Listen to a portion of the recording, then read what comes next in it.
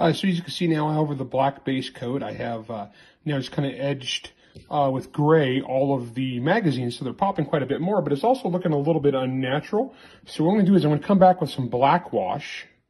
And wash is just a very super thin type of paint that will settle into the deep spots. And so what this is going to do is it's going to settle into all the lines on those mags.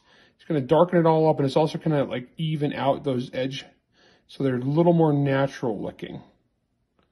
And so as you can see there, those will dry out in a second and look pretty cool.